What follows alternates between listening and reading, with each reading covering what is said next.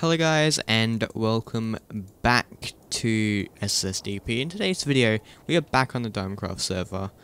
I currently, as I'm recording this, I don't know what episode this is because, well, this episode's gonna take quite a while to record. So as you can see, obsidian there, obsidian on there, obsidian on the beacon. Because we are actually going to be using redstone machines to absolutely decimate the end. What? So, I guess, so first of all, this up area here we'll be using boring machines to like bore out the whole top area of the nether, and we're going to need to do that twice to then build the world eaters. So, I guess let's get straight into this video. Yeah! Oh no, that's bad. That's dangerous. Oh god. Okay, guys. So I'm joined by Zeeda, this kid here, and we are about to start working on the thing, on the first few boring machines. But so basically I've dug all the way down here, which is where we need to, so basically this is the furthest point, and we're gonna be mining out this whole area, and it's basically this and all the way that way as well. So my recording decided to freeze for basically a whole 30 minutes. I can't show you me building the machine, which is really annoying.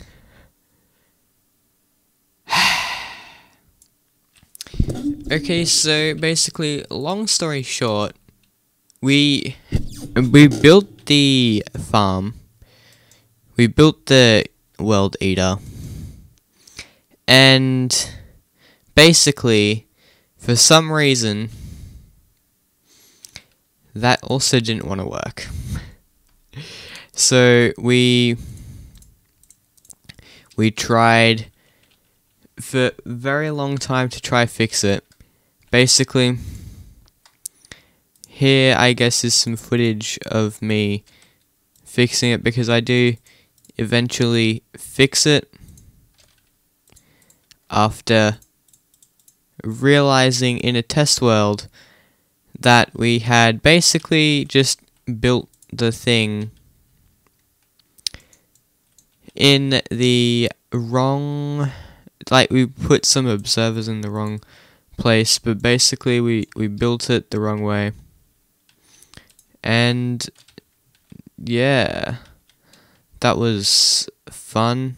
Okay guys, so I managed to fix the boring machine. It took a while to figure it out, a lot of rebuilding the linking area, but it turns out that all that happened was these like 4 observers were pointing the wrong way. So if we just do this, TNT gets launched, blows up, destroys the thing. We then hit it again, TNT gets launched, blows up, destroys, and you just keep on doing that, and it gradually destroys the wall. So yeah, that's that. Yeah, I guess let's do it one more time, because why not? So it takes about 2 blocks off at a time, which oh, okay. Which is pretty good. And this is, I guess, an upside to this. You might also find yourself some ancient debris in that.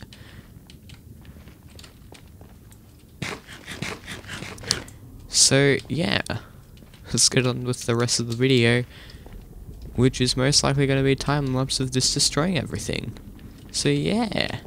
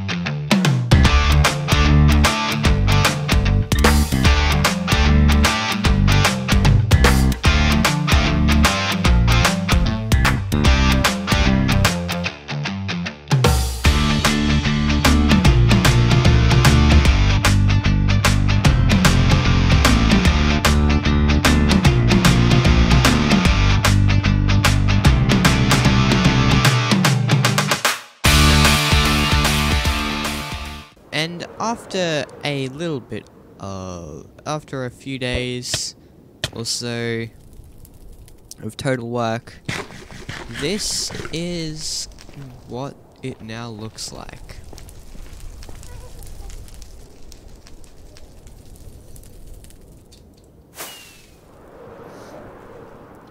We have the whole top area fully done. So,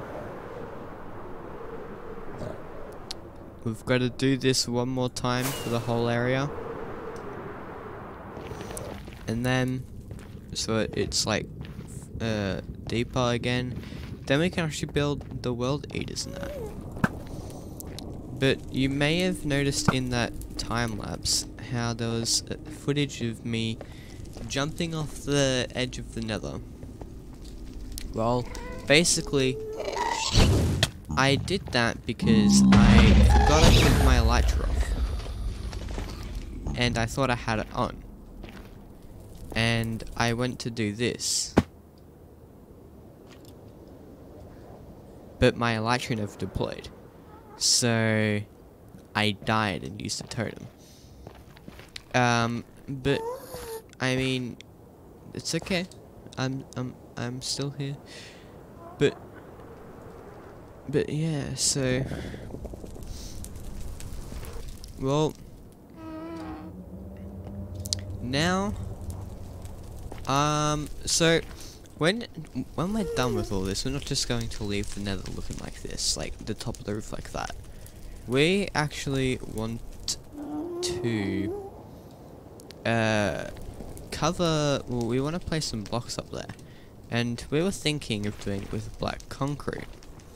So we're going to need a lot of black concrete, and we're also going to need a lot of sand, gravel, and black dye. So we currently have a lot of those things because, well, Big Boy H-Man, he has a squid farm and he let us use it to get the black dye as long as he could have some for his base, because his base isn't finished yet.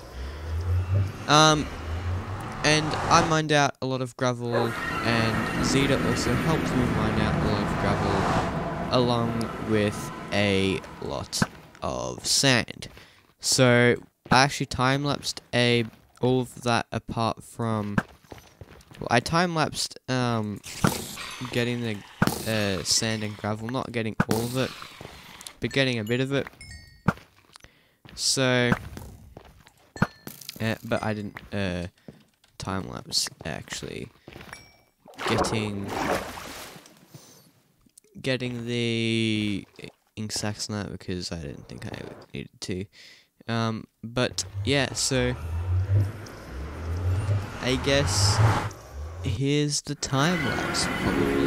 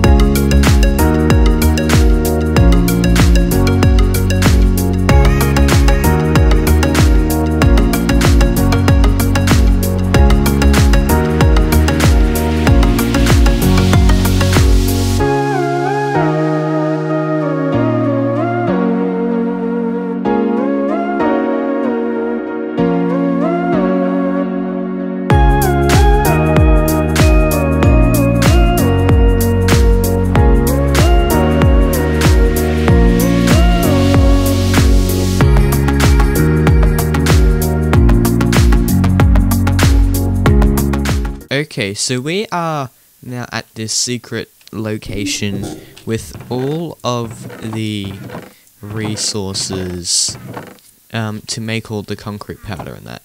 So I'm just going to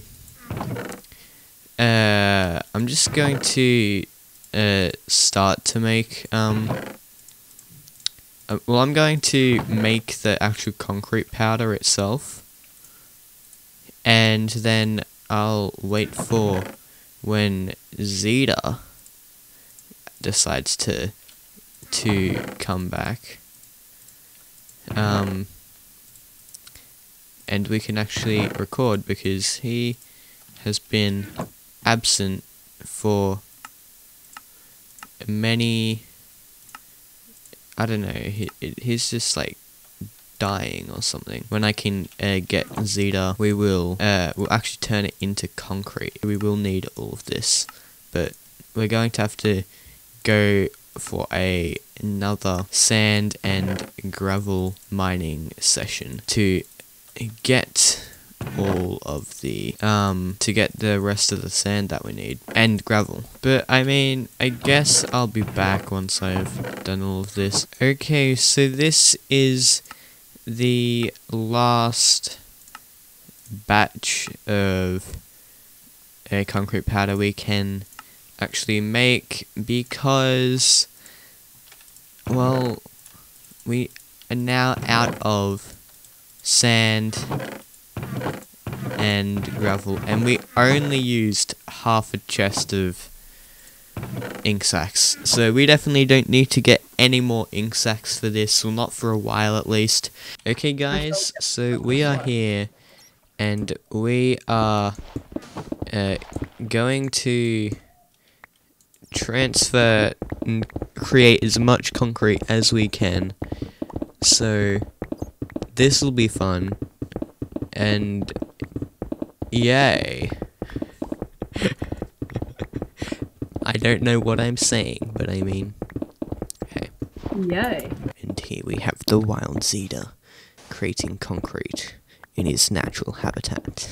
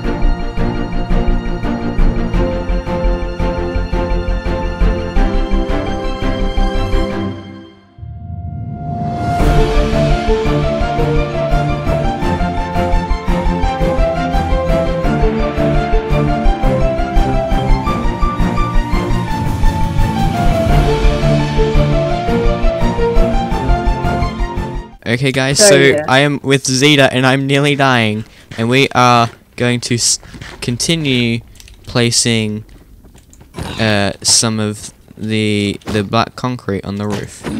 Okay, I'm just gonna start placing in some over here.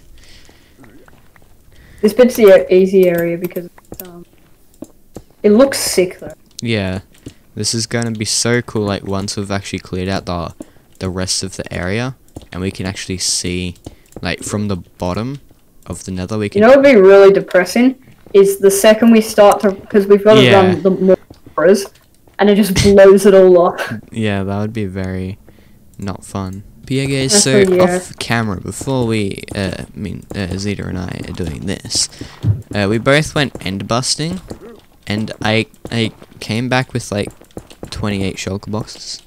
So I just did a little bit of stuff off camera.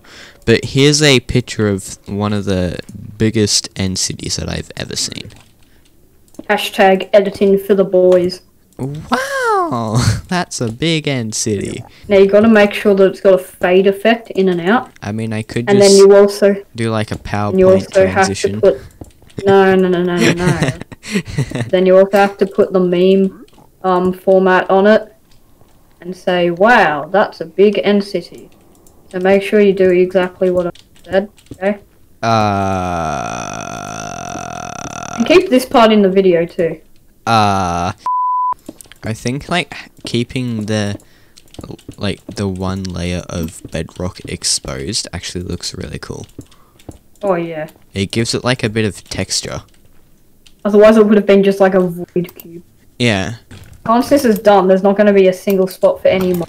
Yeah, that's the whole point of us doing this. And actually clearing it out.